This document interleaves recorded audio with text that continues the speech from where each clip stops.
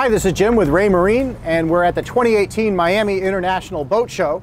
And I want to show you our new Quantum 2 Doppler radar. This is something we just released at the show. This is going to be available later this spring.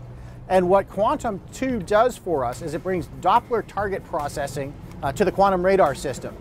What Doppler does for us is it improves our situational awareness by color coding all of the moving targets on the radar display. When you're out at night or you have poor visibility, sometimes it's very, very difficult to tell the difference between other boats and land and the navigation aids. So what the Doppler processing does for us is it color codes the targets red or green according to whether they're moving towards us in red or away from us in green. So we're actually parked right outside the Marine Stadium Basin at the boat show, and we've got all sorts of traffic going by behind us. If you look here on the radar scope, you can actually see my red and green contacts. So we're here at the center of the scope. All these green vessels are moving away from us. They're actually headed down towards Coconut Grove.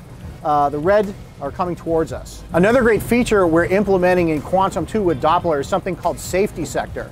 Now when you go into Doppler mode on the radar display, we get a monochromatic picture of all the non-moving targets. All the moving targets are red or green, and it can actually be very easy to lose sight of non-moving targets that are still a danger to your boat. Imagine a small rock pile or a buoy mixed in with all the other boat traffic. So what this safety sector feature does is it draws an imaginary zone in front of your boat about 5 degrees wide and 100 meters long. Any contacts that enter the safety sector are going to be color-coded red to bring attention to them as they are a collision hazard. To find out more about Quantum 2, you can head on over to our website at www.raymarine.com.